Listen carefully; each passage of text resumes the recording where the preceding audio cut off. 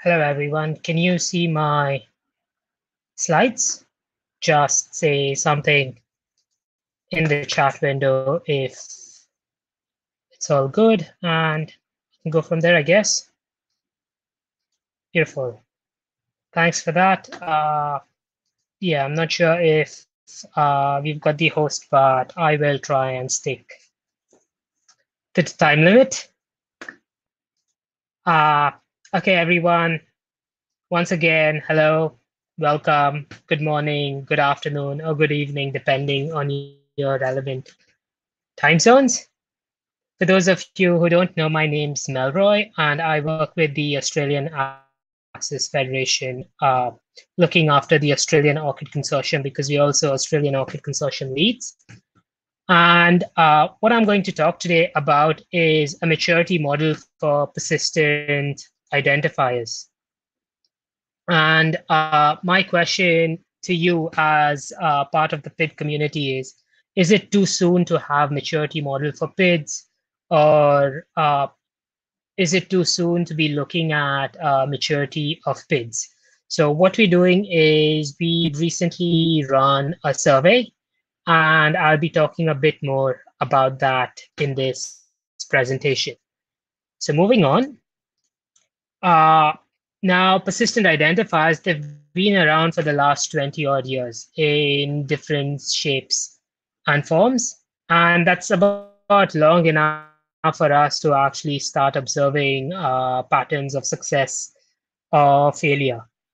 Now, when you talk about maturity, so mature technology is one that is either in use for a long enough time that it doesn't have early teething problems, or that if it did have it, it has been reduced by further developments, or it might not necessarily be around for a long time, but or not seen widespread use, but it's very understood by the community that's using it.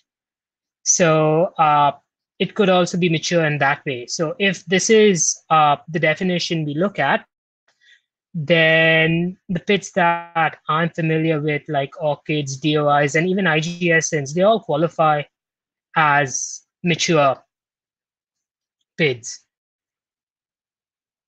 So, but my question is, should we be measuring the maturity of PIDs or the maturity of an organization itself? Because in this presentation, what we're going to do is, rather than focus on the maturity of PIDs, we're looking at the maturity of a community that is using persistent identifiers.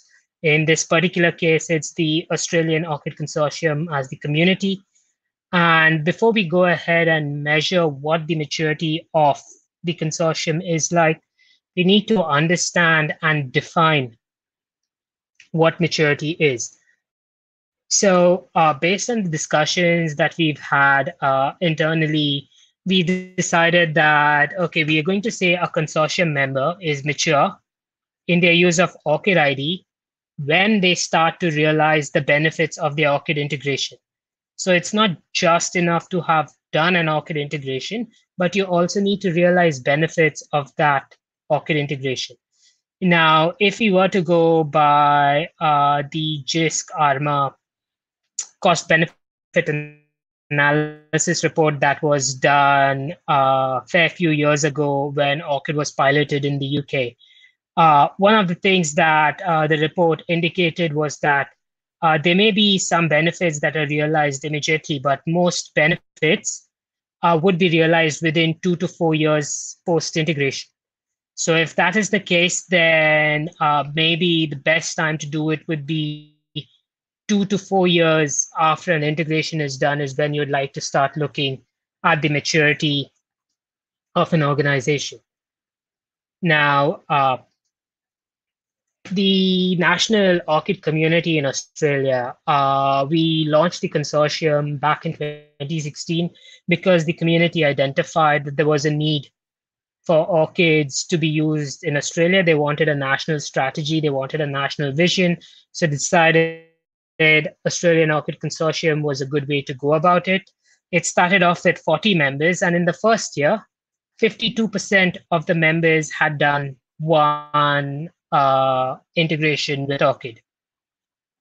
Now, move over to 2017, and at the end of 2017, the consortium was still 40 members, but this time 62.5% integrated with ORCID. Now, 2018 was a good year, and the reason being because not just 70.7% of the consortium members had integrated their ORCID, had integrated with ORCID, but Australian Research Council, who is also a consortium member and one of the biggest research funding bodies in Australia, announced that they would start to use ORCID as part of their grant application process.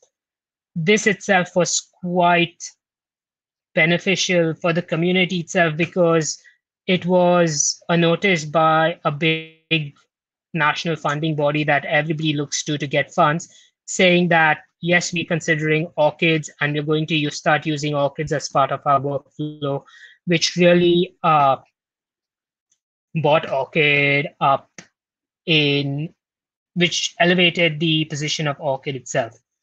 Now, in 2019, the consortium grew by one member, and 78% of them had integrated their systems with ORCID.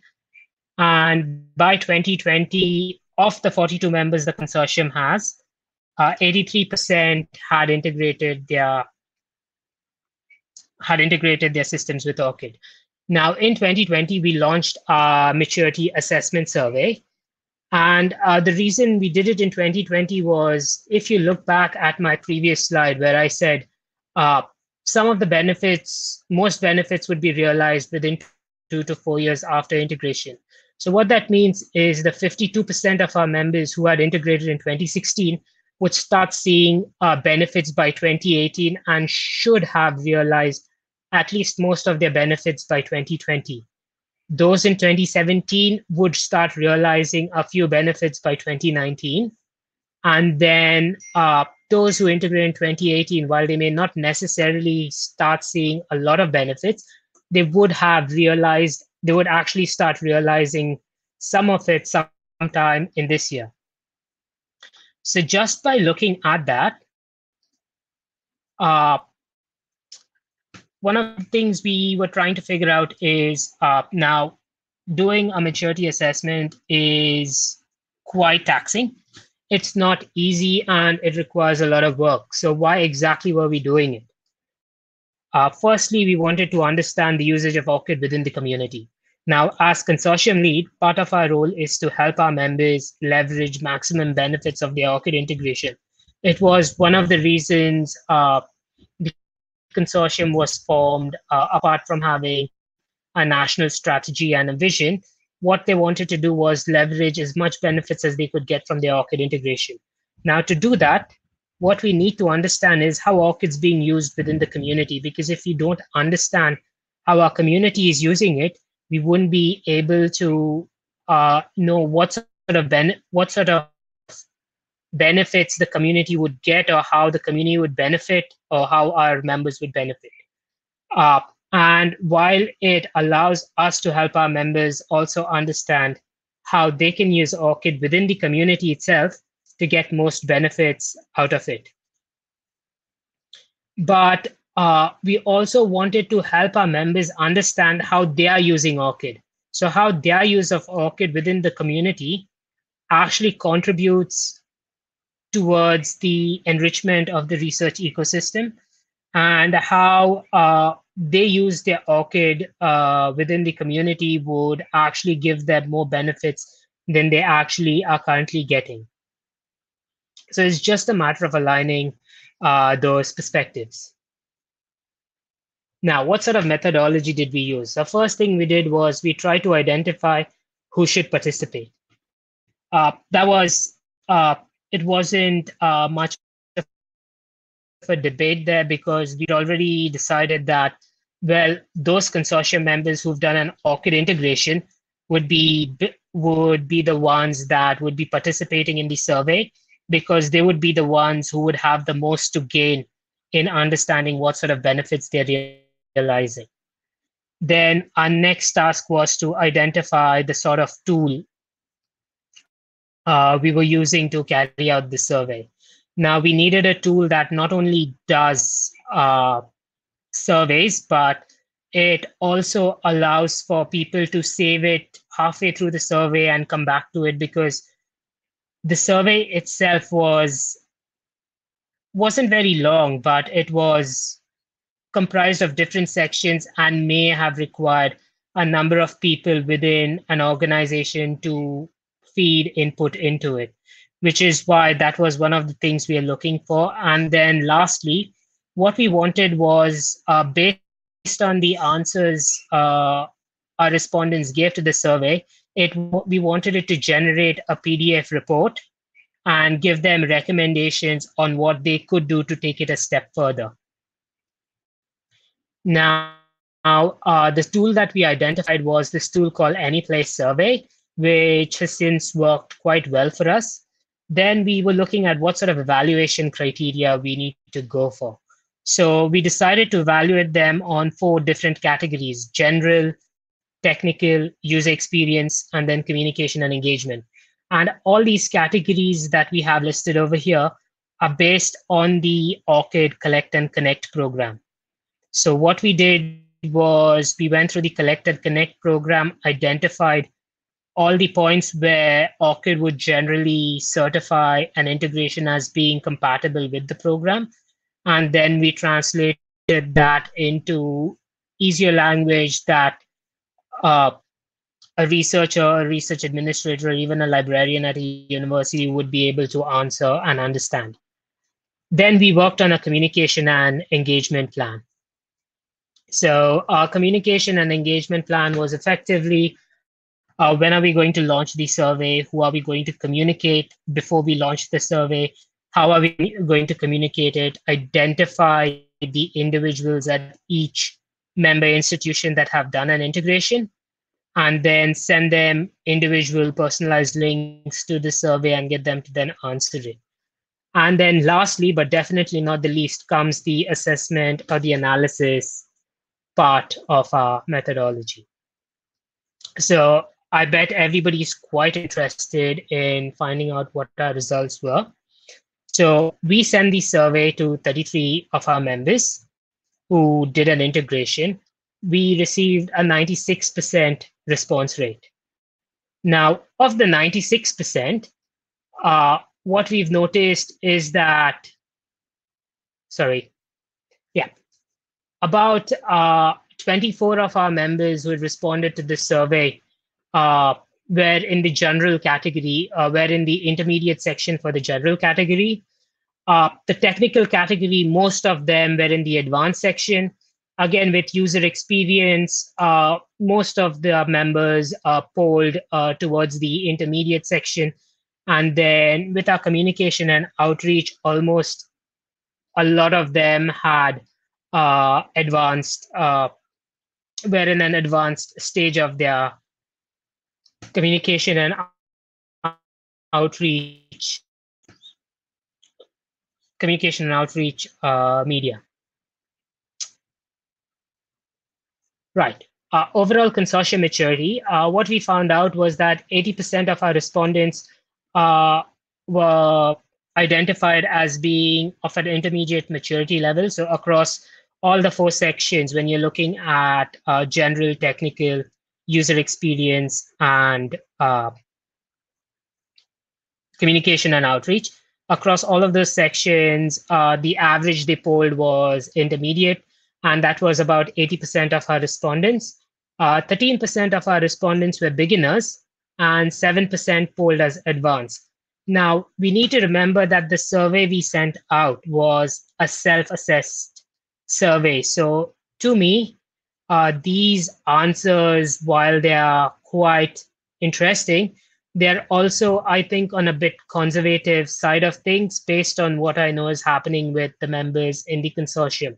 It could be that they were they weren't very sure about whether to answer more about what they're doing or whether the information is less. But I'll come more to that in the takeaways that we took out of this.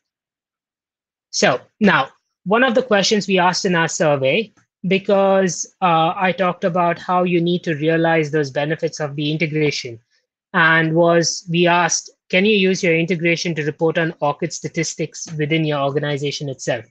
So we had 79% of our respondents say yes, they can use their integration to report on ORCID statistics, and they were doing so. 21% said no. Then we also asked them if they were using data from their integration for excellence in research Australia exercise. So that's the ERA exercise to inform other organizational business decision. Now, just to put this in perspective, in 2020, we just had the ERA exercise. I don't know if it was 2019, but we just recently had the ERA exercise. And one of the things that we wanted to find out was those members who had done an integration prior to that, were they in a position to use that information in this particular exercise? And 44% of our respondents said yes, they used it. 56% said no. So takeaways. What we got out of this is, when you're looking at the right time to assess maturity, there never is a right time. It only depends on the technology that's being used and how the community is using it. So while you might have a technology that's really mature, if your community isn't using it in a mature way, if your community has no understanding of how it needs to be used, then there is no point in trying to assess the maturity of that particular technology or of the community in general. So there never is a right time to do that. Some of the lessons we learned is that we needed to identify what our community needs rather than what they want, because occasionally we get people to come and tell us, we have members telling us that they want to try and they try and want to reduce burden on their researchers by improving administrative processes. Then they want to make it easier for them to do grant applications. But uh, we also need to take time and understand what it is that the community actually wants. Another thing that we did was we communicated a fair bit, and we had to follow up quite a lot. And because this is a self-assessed survey, as I mentioned earlier, results are on the conservative side. But what we are going to do is, of this survey, we're going to do a follow-up, or we're going to be calling it the phase two part of the survey, in which we're going to have a one-on-one consultation session with each member who's answered the survey, and go over their responses and ask them if they had any questions, if there's anything they were not clear about, and try and rectify the survey if we find any discrepancies. But most importantly, if you're doing an exercise like this, you definitely need support from your team and peers, because it is a long exercise. And given the interesting year that 2020 was, the support and help definitely went a long way. So before I end my presentation, I'd like to acknowledge the AF team, especially Jacinta, because she helped me brainstorm uh, this presentation and the stuff we wanted to get out and communicate. I also would like to thank Elena, who's our Chief Operating Officer, and Teddy, who's our Technical uh, and Engagement Manager, for their constant support and making sure that uh, they're always encouraging to try and make sure we get all our respondents to answer the survey. But mostly, I'd also like to thank Brian for all his feedback in helping, Brian from ORCID, that is, in helping us develop the questions that went into forming part of the survey. So, yeah, are there any questions for me?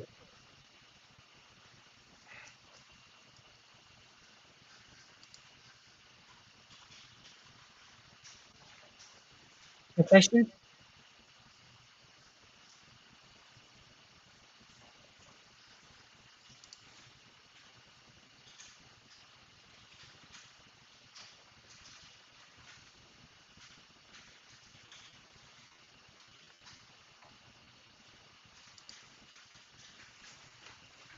Right, any questions? Can you hear me, please? Can you hear me, Melroy? Okay. Yeah. Thank you for persevering. So we've had a few questions. There are a couple of questions in the question box. Yes, I can see them. Okay, so Sheila is asking if there are many organizations left in Australia that have not yet joined the consortium. When you're looking at higher education institutions like the universities, there are just a couple of them left that have not yet joined the consortium. There are most of the medical research institutes and the centers for regional excellence that have also not joined the consortium, but that is something that we are looking at. Also, another question from Sheila is organizations that have not yet integrated the ORCID API. Were you able to give them an assessment or recommendation as well? Well, for those organizations, because we've just got about 6 or 7 organizations within the consortium who haven't done an integration, and of the 6 or 7, all of them are currently testing it out. So hopefully by this year they would all have done an integration. But we were looking at doing a small survey to find out more as to why it is they haven't gone ahead with an ORCID integration as opposed to giving them an assessment or recommendation as well. The third question, did you distinguish between vendor integrations versus custom integrations? Yes, we did distinguish between vendor integrations and custom integrations. Uh, so with the vendor integrations, most of our vendor integrations, the vendor integrations are your standard vendor integrations like ePrints, Pure, symplectic elements, and there's nothing wrong with those integrations as such. But the idea is using information from those integrations to inform business processes or work on excellence in research exercises. So that is what we're trying to find out is you might have a vendor system or you may have a custom system that you've designed yourself, but are you using that information? And if you're not using the information, why aren't you using it, and what it is that we can then do to help you? So hopefully when we sit down with them and have that one-on-one conversation, we'd find out more about it. And if you do this assessment again in 5 years, what do you think the chances are that any of the organizations slide backwards in terms of maturity due to things like staff turnover or budget cuts? Personally, it's asking how long is a piece of string. Now, I don't have a crystal ball as such, but what I can tell is that in about 5 years, I do not think any organization would be sliding backwards, at least in terms of maturity. Because by then, hopefully, most of the organizations that are joining the consortium, we would have had at least products that would be able to help them to a certain extent. Having said that, it would have been established for a longer time. So the consortium's already been running for 5 years. And 5 years from now, it would have, I'm hoping that we would be in a better position having learned all these lessons now to help our members keep on moving ahead and keep progressing with the technology. Also, what I wanted to mention, Sheila, is that you said you'd be interested in doing something like this